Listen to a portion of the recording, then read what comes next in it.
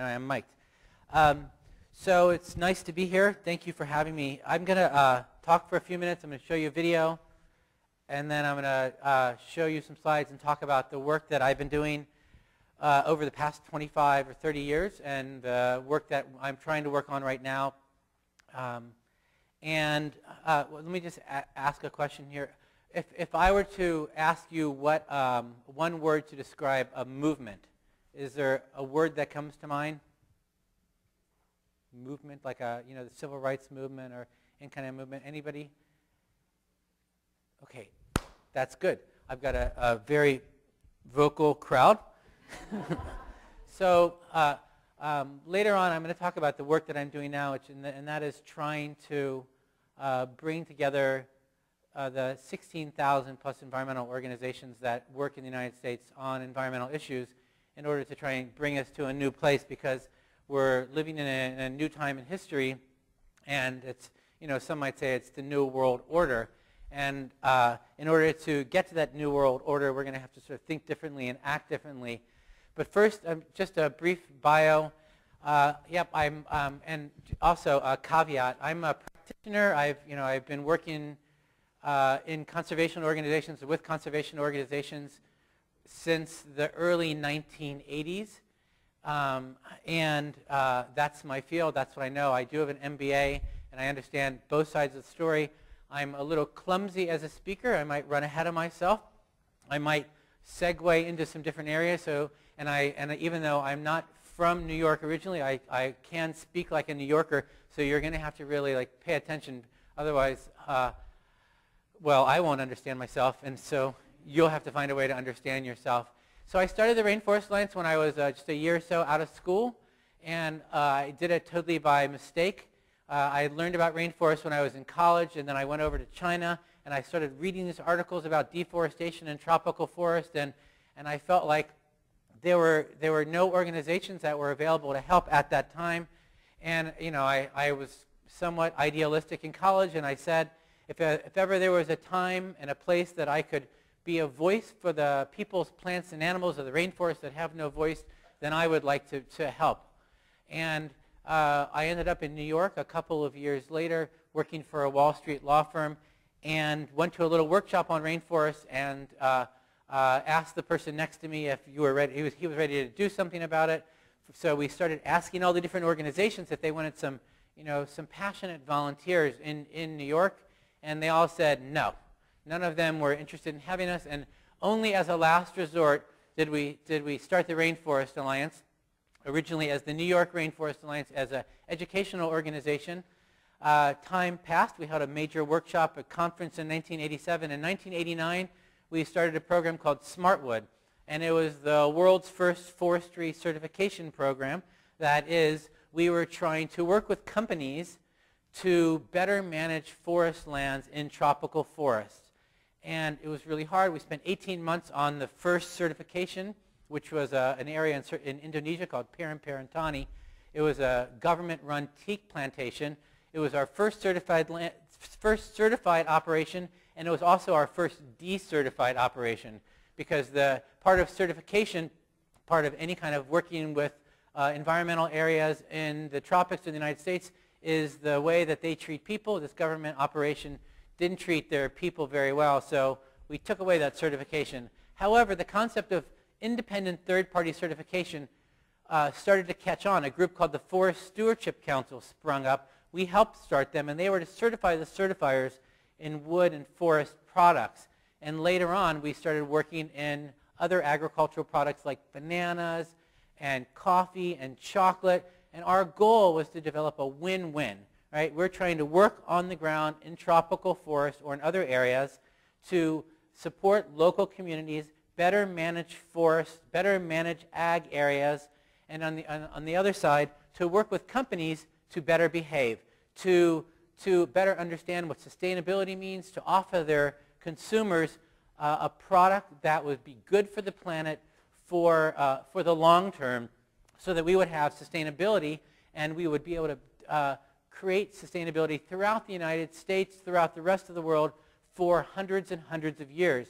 And that's the way, when I started creating the Rainforest Alliance a long time ago, how I would gauge our success. And that would be looking 50 years out, 100 years out.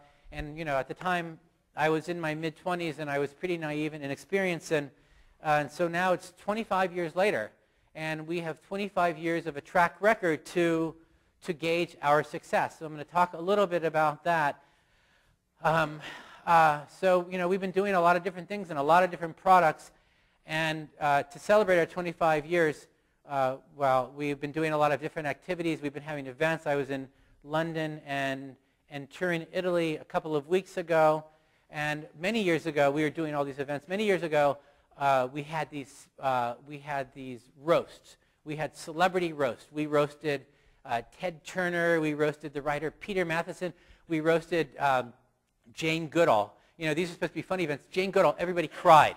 It was really pretty funny. But at the time, the New York Times dubbed us the conservation organization with a sense of humor, which I was really proud of, because I always thought when you work in the field of conservation and you're trying to protect rainforests, you never go home at the end of the day going, well, my job is done. But I'm going to show you this little video just to show you what we're working on right now. So let's see if it works. You are a good person. You spend time with your family. You work out at the gym. Come on, push! You conserve water while showering. You like nice clothes. You give to charity. You recycle. You drive a Prius, but you use your bike when you can. You enjoy the occasional distraction at work. And you always send a card on Mother's Day.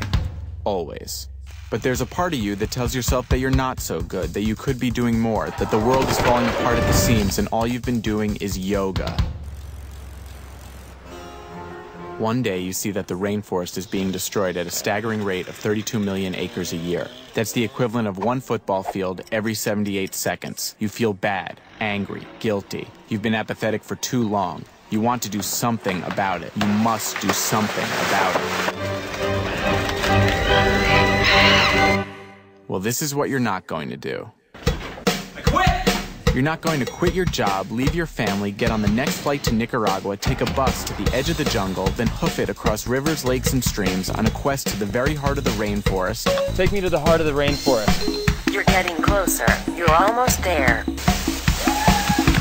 You have arrived. You're not going to ingratiate yourself with the local tribesmen and go to great lengths to earn their respect and trust. No. It is around now you realize you're living out the cliche gringo fantasy of becoming an honorary native and leading the resistant forces.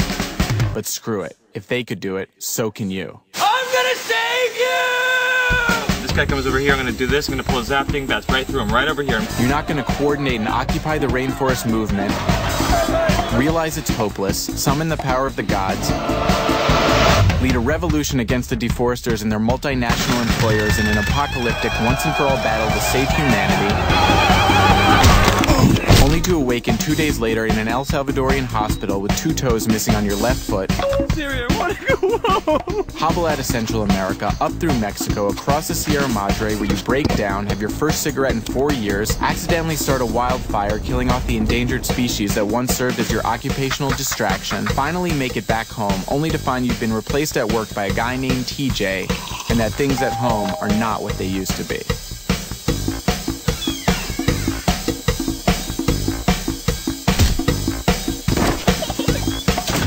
You're not going to do any of these things, but what you can do is follow the frog.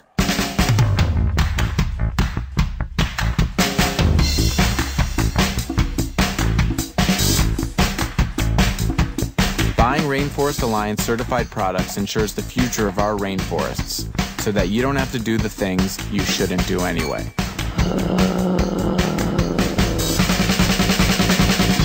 Just follow the frog. So that is a little ad, a commercial that we've been running, and it's done pretty well. It's been viewed about almost, I guess, 900,000 times in the last couple of weeks, and it's good because it sort of it gives you a positive solution about things that you can do, which is the way that the Rainforest Alliance operates, and it also brings a little sense of humor to it. And one thing I was going to add is that I oftentimes I often get asked to give talks because I'm like this guy from Ohio that didn't have a background in science and started this organization that has grown and try and lead people with this image. Well, if like a a Joe Schmo guy like me can start an organization and build it up, then anybody can play a big role in making a difference on the planet. And if there's one message that I'd leave you with, it would be that there are a lot of simple things that we as individuals can do to make a difference. Sometimes you won't be able to notice them all at once, but I believe in collective action, and collectively we are able to make these monumental positive changes on the planet. You throw a pebble into a pond and you may not see the water rise, but it does. And when enough people throw pebbles into that pond, indeed the water goes up. Okay, this is not part of my talk, but is this not one of the most ridiculous things that you've ever seen in your life? This is a grocery store where they have peeled the banana, the cover for the banana, and instead wrapped it in styrofoam and cellophane, thus creating and using a lot more natural resources than the naturally created skin of the banana. And these are the kinds of things that are destroying the planet. And it's just there is a lot of common sense. So I'm going to talk a little bit about the Rainforest Alliance and where we are now. Since I told you a little bit about where we were, I'm going to talk a little bit about a program called Catalog Choice that we also started. And then I'm going to talk a little bit about the way I think the world is moving in organizations and what happens within organizations that help them succeed or help them not succeed. So the Rainforest Alliance, this is our mission. It's pretty practical. We are always trying to find solutions. We are always focused on work on the ground first and foremost. But over the years, we have developed relationships with quite a lot of companies. We did not intend to really be as big as we were. We had no, we didn't, it's not that we're so huge, but our intent really was to only focus on how do you save biodiversity for future generations, because 50%, if not more, of all the world's biodiversity is stored in and around tropical forests. We are losing tropical forests at a rate of 100 acres a minute or so. The rate is still very high, and we wanted to help.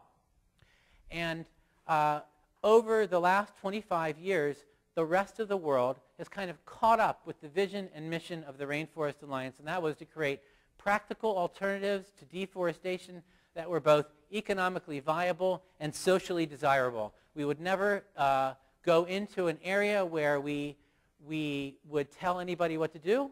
We always partner. We partner with companies. We partner with organizations. We partner with communities.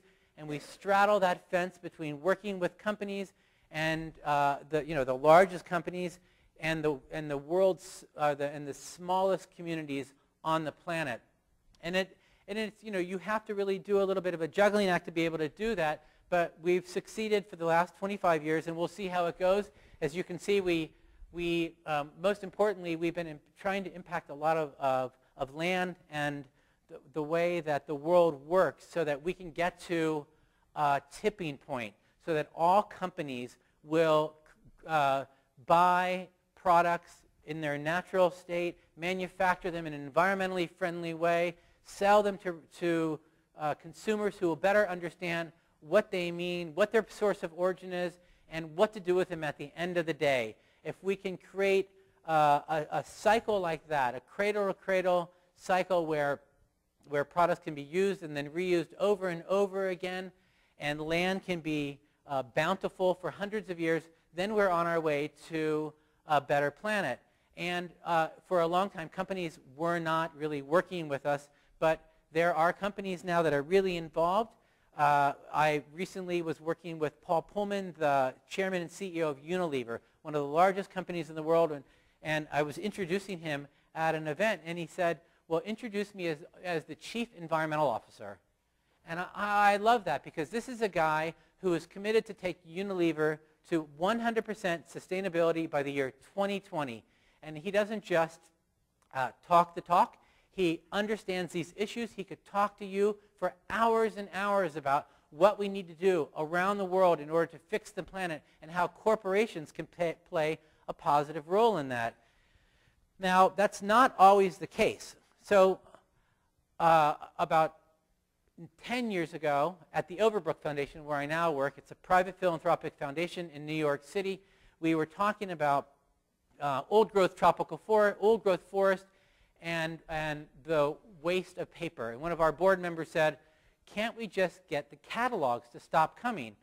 And we said, well, let's take a look at that. So over a period of about a year, we developed a process for creating something called catalog choice. We did it by enlisting the support of 3 nonprofit organizations.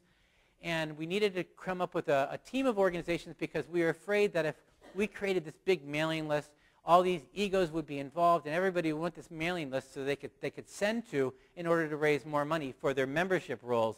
And I'm going to come back to that in a minute. So we came up with this thing called catalog choice, and originally we got a lot of pushback from these companies. There's something out there called the Direct Marketing Association, and they represent all the magazines and the direct marketers, and it's a multi-billion-dollar industry, and they didn't want a catalog choice, a voluntary nonprofit organization out there giving consumers an opportunity to opt out of getting catalogs that they may have wanted or may not have wanted to get every month. In fact, at one point, when I was sitting down with a group of catalog owners from around the country, some of the biggest catalogers in the country, one of them said, consumers don't know what consumers want. We know what consumers want. And that just didn't feel right to me. And they said that if we mail a catalog to a consumer 1, 2, 3, 4, 5, 6 times, they won't purchase. But on that 7th time or the 8th time or the 9th time, we'll get them. And that also didn't seem right because it seemed like an inefficient use of natural resources. When the companies themselves were producing and sending about 20 billion catalogs a year, and they were getting a response rate, a good, healthy response rate of about 2%, if they were doing well. So where were those billions of catalogs going? They were going into landfills. They were going straight from a person's mailbox directly into a garbage can or a recycling bin. It was a colossal waste of natural resources. So we, a little foundation in New York City, along with some nonprofits, we created this group called Catalog Choice. And in our first year of operation, we had hoped to sort of sign up like 50,000 people. In our first week, we signed up something like 250,000 people. And it was pretty interesting. People wanted it. People wanted to have more choice over their own actions, a positive way to conserve resources. We are all looking for things that we can do to make a little bit of difference on the planet. There is this book I read a long time ago by, I'm going to mispronounce his name, it's Tadeusz Konwicki, called The Polish Complex. And this guy, this is during the bad times in Poland when they had very few rights. And the guy in the novel every morning woke up and he smoked a cigarette. And he said, everyone wants to commit a little bit of suicide on the sly. And what that's really about is taking control, right? Having something that you can do that's on your own that can either make a difference in a positive way or in a negative way. What we found through our research was that people truly were longing for more ways to take more actions on behalf of the planet. So in the same way that the Rainforest Alliance, you could buy a better banana or you can buy coffee from a certified source. Now, envelopes and paper and, there are thousands and thousands of products that you can buy from certified sources. In the same way, we wanted to give people the option to be able to not buy or not use products from different kinds of sources. So we did a pretty good job with catalog choice. We started it instead of having a negative response from these direct marketing companies, and the executive director who we had hired to run it, we got personal death threats or health threats. That these companies wanted us to go out of business. They wanted to buy us, and it was a very intense period of time. But eventually, because we had the consumer support, customer loyalty, we were a nonprofit, we won the direct marketers over. And these companies like William & Sonoma that really didn't want us to play became our buddies. And they were able to work with us in downloading lists and take people off catalogs. And go figure, they've been able to save money. And we didn't put them out of business. And this past year, we sold Catalog Choice. We took it from an idea to a small nonprofit. We spun it off to a nonprofit with about 10 or 11 people in Berkeley. And it started raising its own money. And so this past year, we sold it to a company called Trusted ID. And all of the money that we earn after the enormous lawyers' fees is going back into another foundation that will continue to support conservation efforts for paper and plastic reduction. So we consider that, kind of a victory, especially because they continue to run the program. They have to run it for free for at least 3 years. And what's interesting about Catalog Choice is that over the last couple of years, we've started to white label the program for cities. So in Chicago, in New York, in Seattle, you can go to the city government site, and we will be behind that site, and you can opt out of not just catalogs, but all the rest of the mail, and you can opt out of phone books.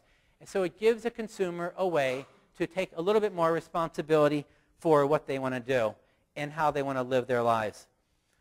So the title of my talk that I came up with, for today was supposed to be Culture Eats Strategy for Breakfast.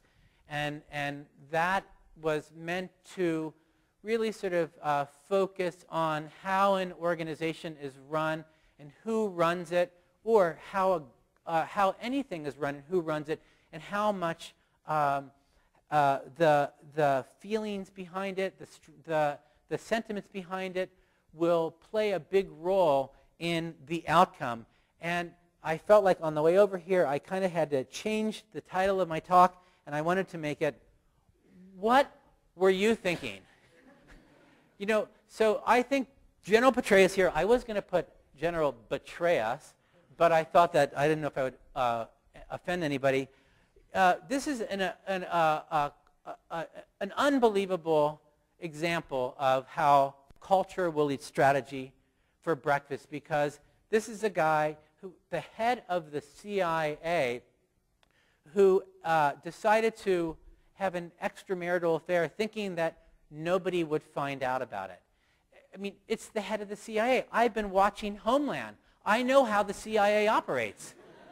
And you know what's going on over at the FBI. They're laughing. They're going, "You guys over at the CIA, you don't know what you're doing." But think about it. Do you think that the CIA had an emergency contingency plan for what do we do if the head of our operation has an affair? And these are the kinds of things that make people scramble and throw organizations, throw countries into a tizzy. You have to know, you have to have some sense of how you're going to operate, or who at the top is going to be running the show and how it's going to operate. And if you don't, you end up with chaos. This is the same thing that happens with organizations. This is my rendition of, it's not my rendition, I didn't make this, but this is chaos. This is a sense where things run amok, when there is no control of anything, and you just have no idea where it's going to end up, right? And this is, one could think that our nonprofit sector, the entire nonprofit sector, from gay and lesbian issues to the environment to reproductive rights to everything, is where we are now, because everybody is working on particular issues. There's not a lot of planning going on. We don't have a true sense of direction, so we don't know where we're going to end up. Now, this is planned chaos. This is the strategy, believe it or not, and I don't know how I got to it. This was my strategy when I was running the Rainforest Alliance. I knew I wasn't going to be able to control things. I knew that there wasn't a lot of experience in the organization, and we didn't want to stifle creativity. So we wanted to allow chaos to operate, but you wanted to have chaos with a plan so that you could have some sense of the direction, and you could have some sense of where it's going to go and end up. And you may have to take side steps along the way. Much in the way that I'm giving my talk today, I may have to go another way if something doesn't work out. But this planned chaos seems to be a much better way for creating an operation and creating an organization. And one of the things that General Petraeus showed us is that ego is a culture killer, right? somehow people who are at the top think that they are immune from the law. That no one is ever going to catch them, that there's a wall that separates them and everybody else from what is right and from what is wrong. And you can have the best mission in the world, but if you have an organization that has an ego at the top that is going to stifle the way that the organization runs, you're going to have a culture that is not going to lead to success. So you have mission, ego, culture, and somewhere along the line, if these get out of alignment, then it's going to be a big problem. And I have seen this. I mean, how many of, I'm sure most of you have run or have worked with organizations where the leader of the organization is kind of like a jerk, you know, and they're not allowing people underneath the organization, you know, at different layers of the organization to be creative, to have work, and they're saying, no, no, no, this is going to be mine and only mine, and they're going to block that creativity, and that's going to, you know, that's going to entirely change the culture of how things run. And I work a lot on founder syndrome with organizations. Founders of organizations have a very difficult time letting go, right? It's their baby. They started it. They want to run it, and they want to run it into the ground if we let them.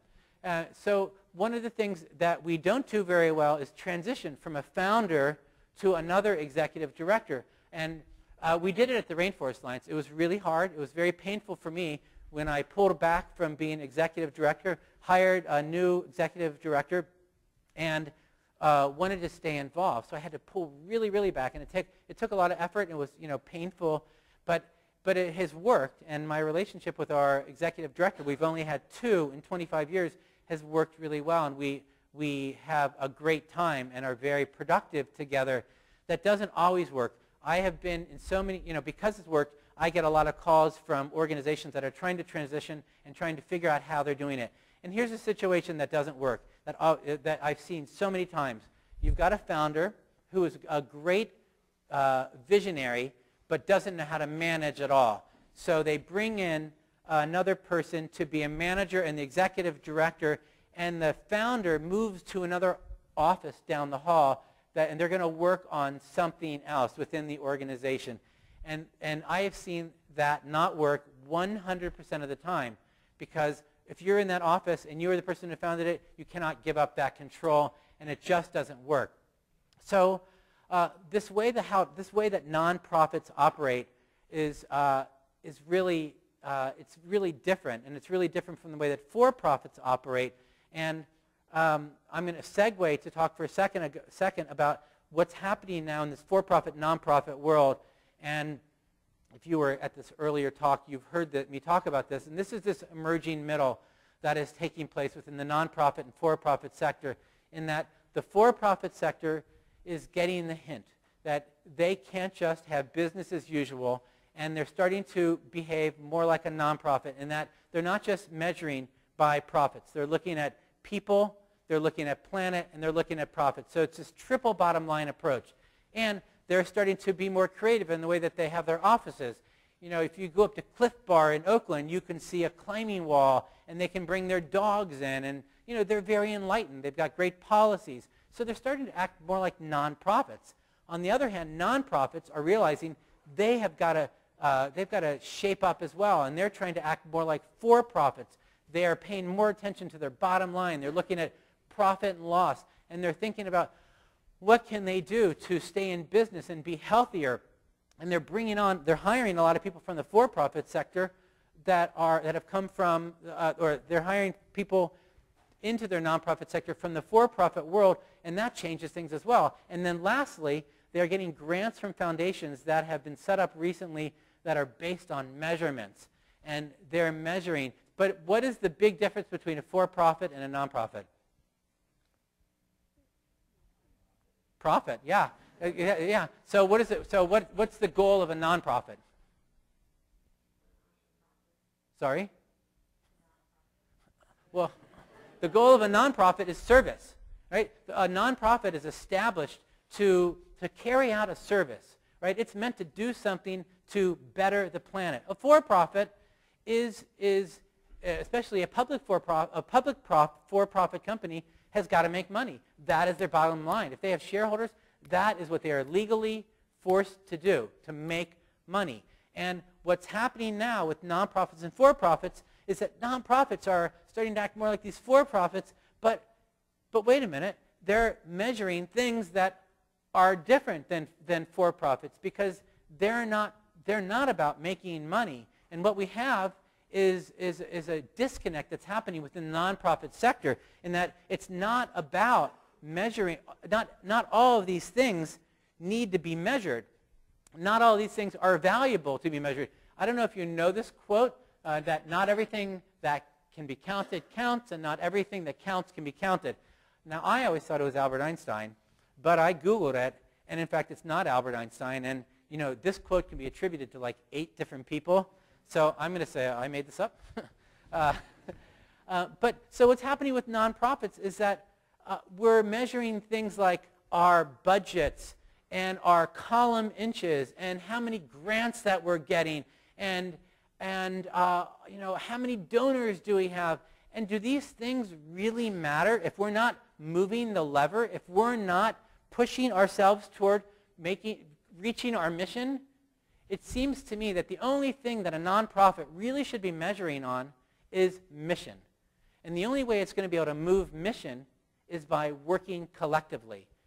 So I'm going to show you the slide that I had earlier with the Rainforest Alliance. You know, we do it too. No nonprofit, almost no nonprofit that I'm aware of today is measuring correctly. And partly it's because we're driven by grant dollars, we're driven by individual donations, and we're driven by media. We've got to get more attention, right? We've got to build ourselves. We've got to get out there. We've got to be bigger and better, and we've got to compete with the other nonprofits. And that is getting us to chaos.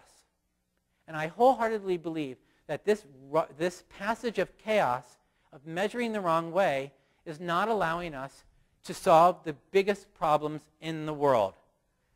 So I asked earlier, you know, if anybody thought about what a movement meant, or a movement, you know, what a movement was. And, you know, a movement happens over time, and it happens in different ways, and we're all aware of them in, you know, certain movements throughout our history. We study them, right? And things are changing right now in the world. We're seeing that, at least in the environmental movement, we are not winning.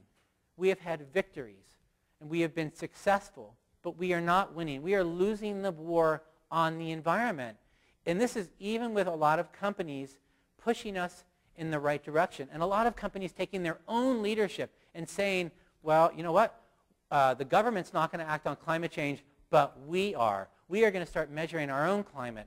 And we're going to, you know, and these are amazing things because the companies are saying things are so bad that we are going to have to go around the government.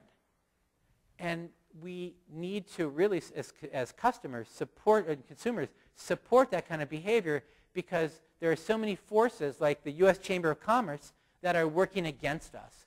And many governments that are saying, I'm sorry, there are too many regulatory processes for us to make any kind of change. And I'm sorry, but we're competing with each other. We're the United States. We're not going to take any action unless the rest of the world does or if China does. So we're not going to do it. And social media and the complex nature of the world is changing the way that the world is functioning. And it's only going to start functioning if we start to operate more collectively. Now, you may be thinking, is this a talk about socialism? But it's not really. It's a talk about survival. If in fact, the United States doesn't take leadership on climate change, we are unlikely to get climate change legislation. If we don't get climate change legislation, we are going to continue burning fossil fuels until, you know, you could be a climate denier or not, until, you know, our world is going to look very different.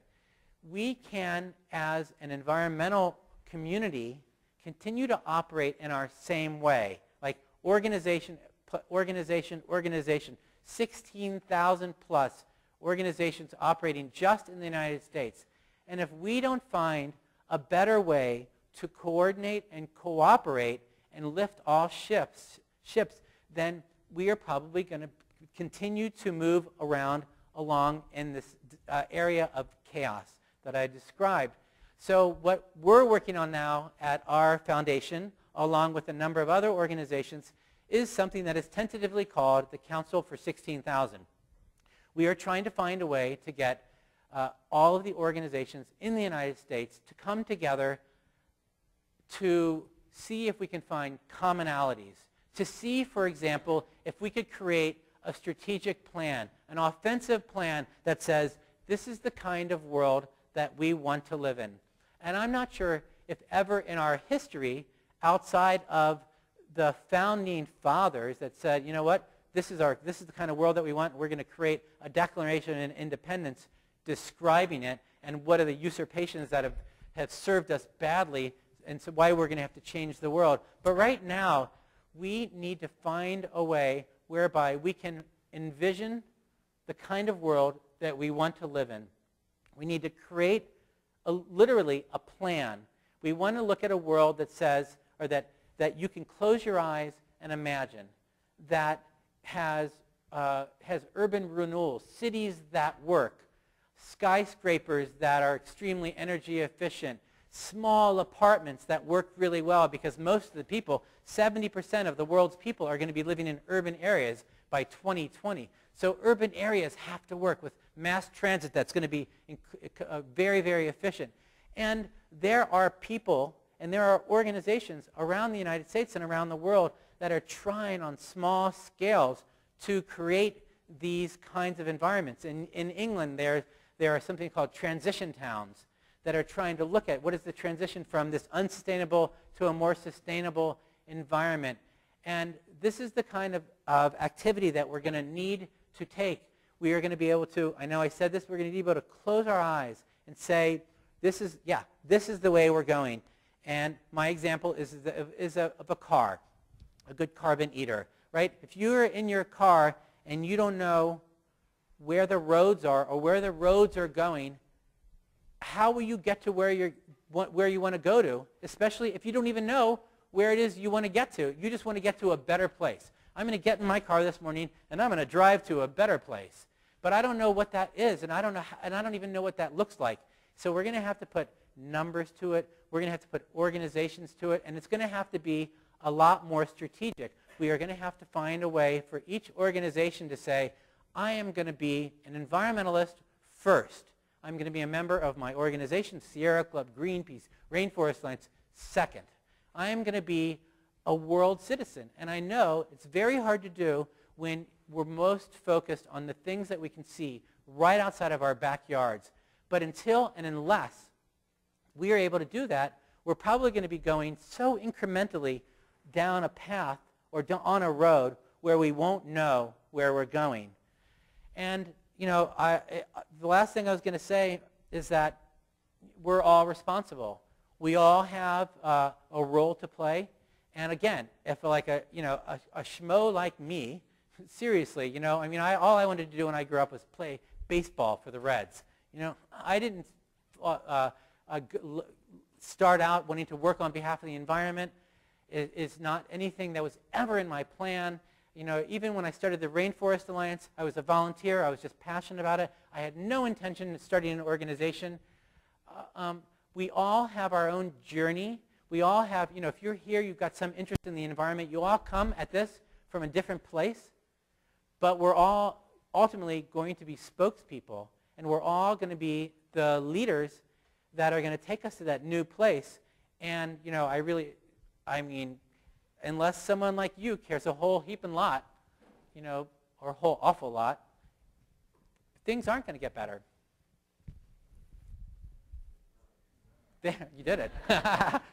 Thanks. So we have time for some questions, if anybody has any questions.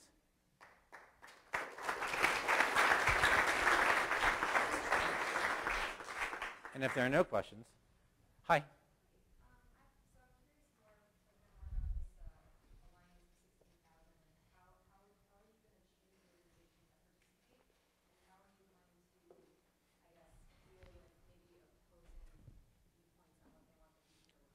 Well, we're getting them already. So what we've done is we've tried to outline and be as inclusive as possible in thinking about this, and we're really focusing on small, medium-sized organizations and organizations led by people of color. We've been learning a lot about how a lot of organizations feel like they've been left out of the movement. They haven't been included at all. When they try and come to the table, they're pushed aside by the bigger or more established organizations. So it's really important for us to make sure that these organizations are included. And what we're also trying not to do is build this. The goal of what we want to do is create an architecture around it, bring all these organizations together. That includes academics, that includes the farmers and fisher people, anybody within an organization, and let them figure out what this organization can do. And what we're trying to do is not tell anybody not to do anything, but we want to lift all ships.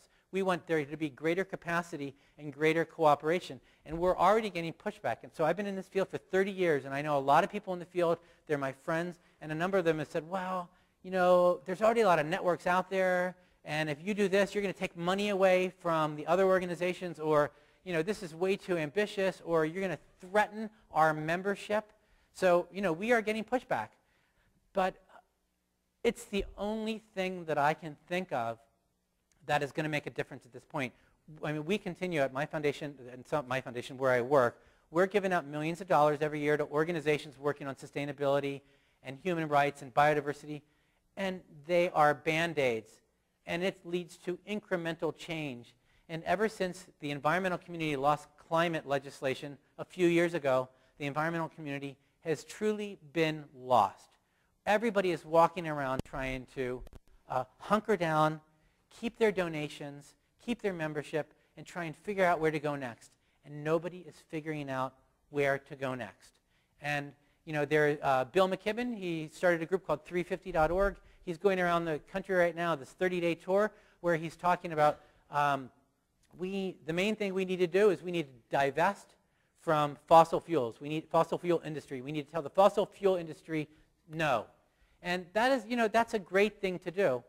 But you can only say no if you have something that you can say yes to, right? You have to be able to offer a viable alternative.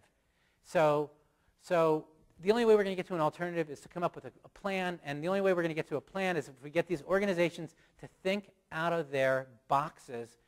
And it's really easy to be in a box. I have a good friend, Annie Leonard, who did the Story of Stuff, the video that you should all watch if you haven't watched it.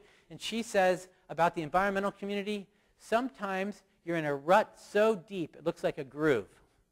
And that's, I think, kind of what happened to our community and some of the other communities. And it's going to have to be different. We're going to have to go to another place. The world is really changing. And we're either going to be part of the world that doesn't change, that sits back and gets left behind, or we're going to be able to be part of the world that does change and moves in a forward direction, takes some risks, and gets comfortable with being in a new place that we've never been before. And there are a lot of people out there who are doing it, and there are a lot of organizations out there that are trying it, especially in the world of technology.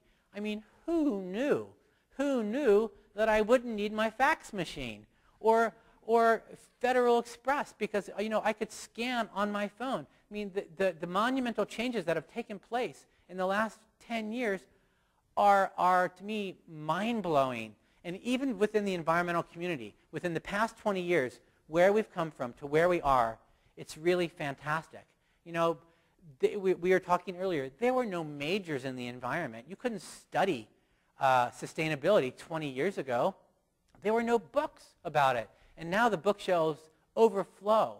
And there are many places you can go to study it. And companies are leading. And we're saving so many resources in new ways. And like buildings like this are built in a way that can be models for the future for other buildings. If we continue to do this, look forward, think forward, act forward, I know that people can be pessimistic, but I'm not. I remain optimistic that we will think and work ourselves into a better place, into a better world. But it's going to take our collective action. Yes? It seems that competition for funding is one of the biggest challenges for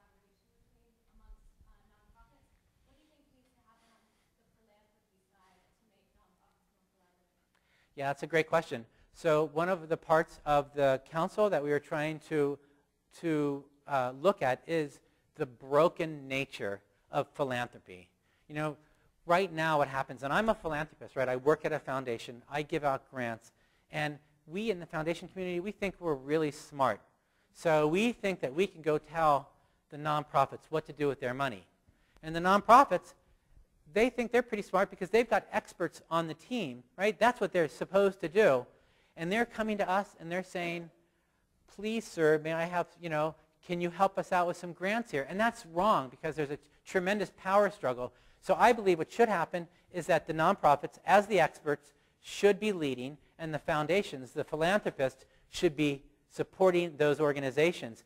And they should be measured differently. We should be measuring on how you're moving the lever, how you are helping to push your whole issue forward, how well you're working with other groups to help pull them along with you. And we're going to have to change the way philanthropy works as well because it's about a huge power struggle right now. I have been in conversations with organizations where they're saying, well, my funders told me I have to do this, as the NGO speaking, and that's simply wrong. You know, and I've done it before. When I ran the Rainforest Alliance, you know, we would sometimes chase money. I admit it. There was a foundation out there, and they were giving out grants for something that, well, it's not really on mission, but, you know, we can create a program like that because it's going to get us another $100,000. And, you know, we know money chasers, and they're out there all the time because we're all hungry to get more money. Broken, broken, broken. You know, it's going to have to be fixed. And do we think it's fixable? I do think it is fixable, but it's going to require the philanthropists, that foundation community, to step back and go, you know, what are we really doing here?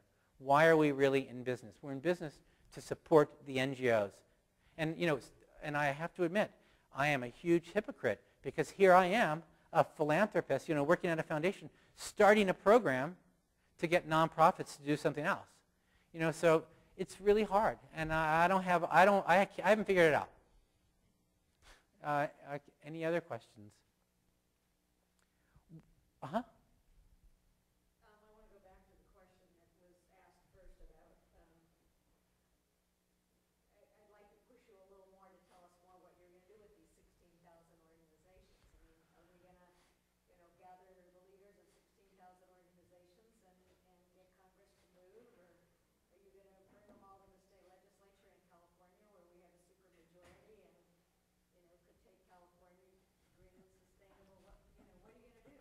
Well, so I don't want to do anything. What I want to do is create a space where the organizations can come together, be it state by state, and we have a business plan for it where there's programs, ideas, and then a big portal in the middle that will connect these, the two things. And what would happen in a perfect world, or in at least better world, would be that, let's say you're in California, all the groups working on these things are talking to themselves, and they're going to get together, and they're going to create a plan, a strategic plan that says, in the next 20 years, we want this to happen.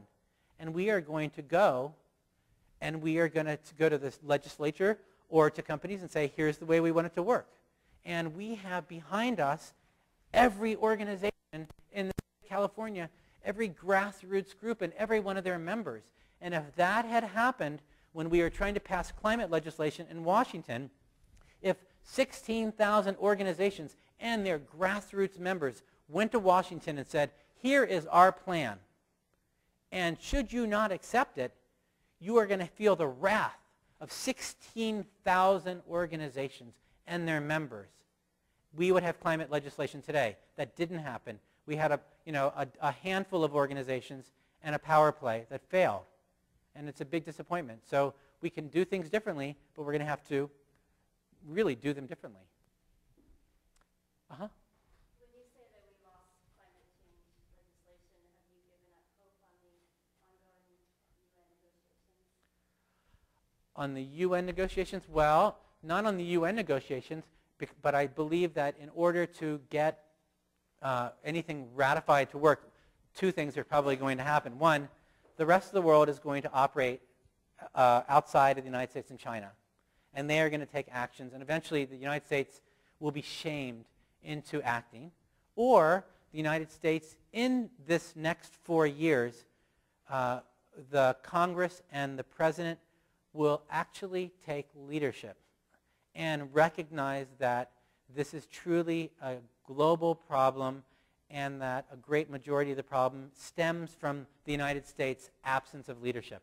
And should that leadership somehow show up, then I think that we'll definitely have some sort of UN treaty ratified. It may not look exactly the same, but I think it can happen in 3 or 4 years. But the clock is definitely ticking. We are not. It's not like I think 50 years ago. I do believe we are running out of time and resources. And okay, we can go ahead and frack ourselves into another 100 years of energy, but we are also going to pay the price of that. The article that came out a couple days talking about the United States becoming a net exporter of energy does not take into play the catastrophic situation, the catastrophic way that we are going to have to live with contaminated water. And nobody talks about environmental security or nuclear security, but now actually the Pentagon is actually talking about it. These are real issues. So we can have the energy, but at a cost that is going to be, that's going to come at the quality of our life. And it's going to be impacting quality of lives all over the planet. One might think that we would first look at the alternatives before we start extracting and using up more dirty energy. So I think we're out of time. Thank you for coming, and thanks.